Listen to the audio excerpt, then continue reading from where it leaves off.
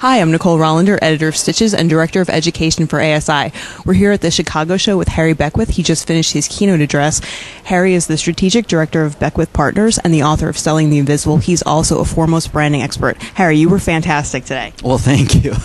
I think you really connected with the audience. One of the things that you talked about was really how you connect with clients. Two of the things that you mentioned were speed and the welcome. Can you elaborate on what that means? How do distributors and suppliers connect with their clients in those ways? Well, I think what a lot of people assume is that we want things fast because we want them fast and we want them right now. And I wasn't able to tell the story, but I have a wonderful story that shows that it isn't the speed with which we deliver it, but what it communicates to us.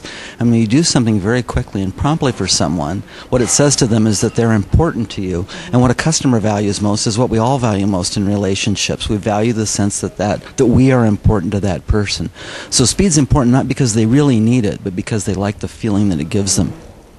And the other thing that you really emphasized was that it's not really money, you know, it's not money that you're putting in, it's really just connecting with people and just that human kind of touch, you know. So that's something that somebody can do quite easily. They can start doing it tomorrow when they return to their businesses. Well, they can look at themselves, they can look at their package and say, are we dressed professionally? They can call their own phone and see, is it answered promptly, is it answered warmly?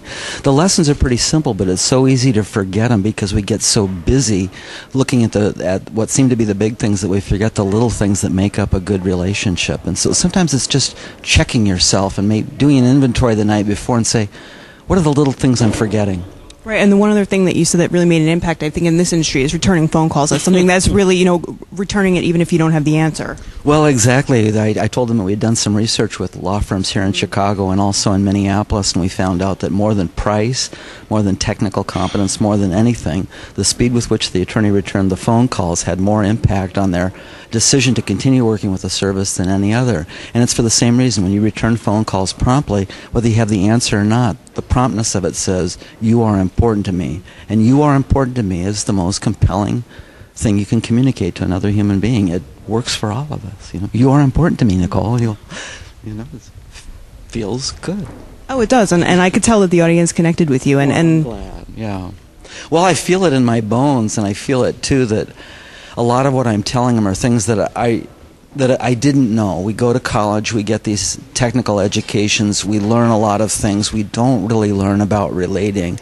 And I think it's especially true of men who think, well, if we just are dominant and superior and getting the technical skills we want, that the world will be the path to our door. And then we find out there are a lot of people with wonderful skills, and people can't tell the skills apart, but they can tell when they're being treated well.